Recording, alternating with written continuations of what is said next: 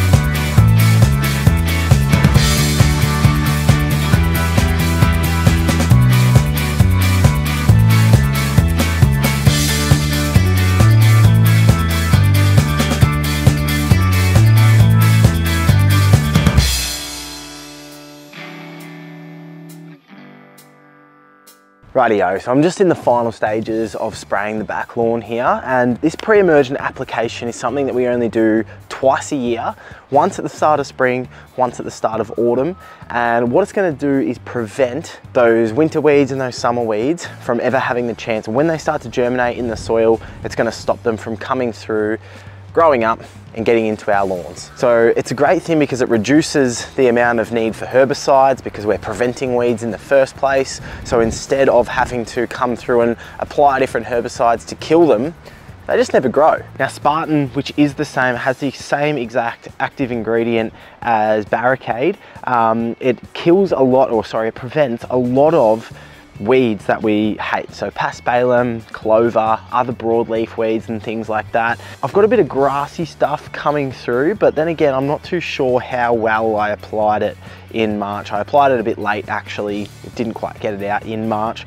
My sprayer has had a lot of upgrades, and the sprayer, to talk about that, is really coming in handy today with the upgrades that have been made. And that's something that I also wanted to talk about because today it's a bit of a weird one. It's pretty still and it's a pretty nice day, and I'm really happy with the spray that I'm getting out on the lawn and the effectiveness of it. But there is just right now just a little bit of breeze, or maybe a bit more than a breeze, is picking up, and just at risk if I tried to spray during some of these heavier gusts, if the whole day was like this and it was just windy as, and you know, some of these gusts that are coming through, if it was constant wind like this, there's no way I could spray today. But it's really still, and then just for a minute or two it'll pick up a bit like this right now. But with my new setup here, with this boom, the powerful new pump, it's spraying straight down. I'm getting a really good strike. Times like right now, I've just stopped for a minute, just being smart about it, getting the most effective amount of spray onto the grass possible, because like I said at the start, this is a really important application in the calendar.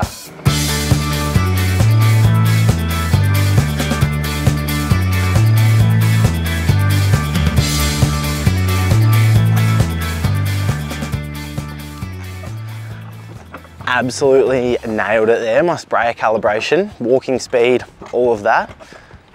Really happy with that. Perfect, nice, even application. Been really careful with how I've done that. Good to get it in.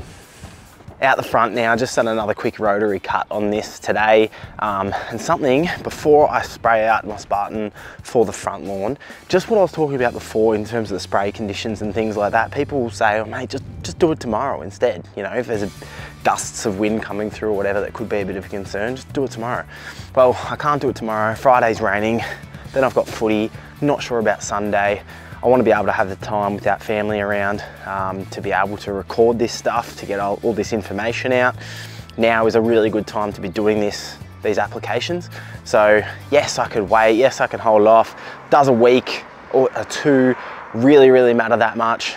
No, but I know what it's like. I know, that I do want to get it done now. Is today the most absolutely 100% perfect day to spray? No, it's not the most absolutely perfect day, but I've got my precautions in place. I'm giving you hopefully good information because I know that you are going to have times where you want to get something done and you're just about to go away, or there's things happening with family and work and all that sort of stuff. So hopefully me showing you realistically how I'm doing it, how you're going to maybe do it at times as well. When you're in a similar situation, you just need to get something done. These are things you can do. So again, there's a bit more shelter and protection out the front here with the house and that sort of thing. So much better conditions out here. The breeze has started to die off a bit as well. So hopefully, now I'm just reading directly from the Spartan label here, and reading the label, the labels of products are almost always available online to read before you buy. And I highly, highly encourage, before you buy something, make sure you know what you're doing, what's in it, how to apply it, does it suit your lawn, all those sorts of things, because you don't want to waste money for one thing, but you also want to make sure that you're confident with how to apply these things and what to do, which is something I sort of talked about a bit in my previous video as well. But with Spartan, it says, do not blend Spartan onto any dry fertilizer or any other granular material. So if you want to put out granular acelepryn or a granular fertilizer, do not combine that with this product, but you can combine this with liquid acelepryn for grub control. Do not apply to turf under stress. So if it had a fungal disease or if it was super dry and really, really, really poor condition lawn / soil, do not apply to newly seeded, sodded or sprigged turf. So if you have just put out seed, it will prevent your seed from growing. So if you want to do any seeding work within the next 6 to 12 months, depending on the rate of Spartan that you use, do not use Spartan because it will prevent the grass seed just as much as those weed seeds from germinating.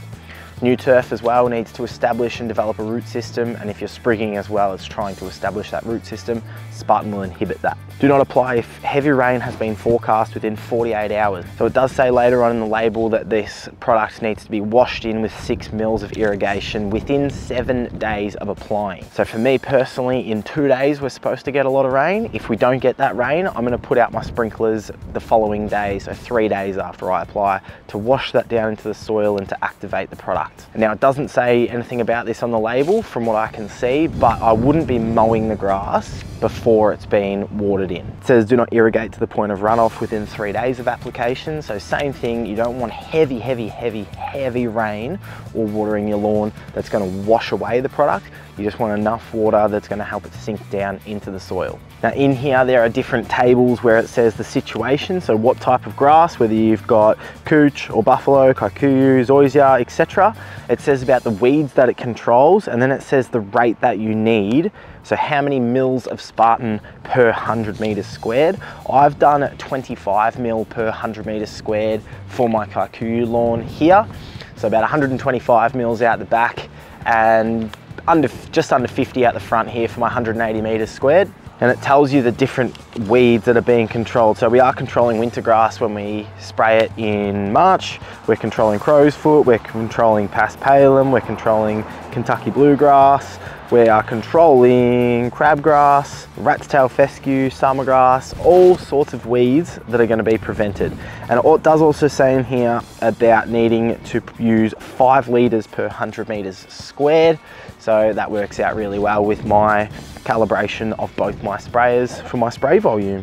And in terms of re-entry as well, once it's dried, it is safe for people to re-enter the area. So applying this twice a year is something that I definitely 100% recommend, and I think it is really intelligent as well, and it's a good thing to get started because preventing the weeds in the first place, like I said earlier, it does prevent the need for a lot of herbicides, and you might only need a spot spray little bits instead of needing to blanket spray a herbicide over your entire lawn a couple of times, a few times a year, whatever it may be. So it works really well from that perspective. And even if you only use this pre-emergent, a lot of your weeds will naturally die out. For example, wintergrass is one that'll just naturally die by itself when it gets hot. And so, you know, it's not something to worry about now. Coming into spring, don't worry, it's hard to kill.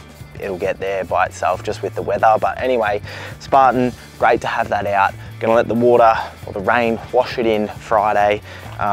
Always feels good to get applications like that done, knowing the results that are to follow. So really happy to get that applied. Definitely a product that I recommend. It's suitable to pretty much all grass types in Australia, so don't be worried about that. And even if you're seeing this video now or in the next week and it takes a week to get here and you don't end up applying it, because now start of September is prime time, so even if you don't end up applying it until October, you're still going to be preventing weeds for 6 months from that point, so it's absolutely worth it.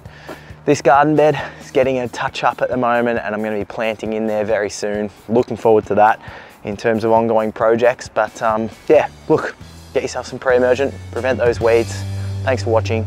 See you in the next one.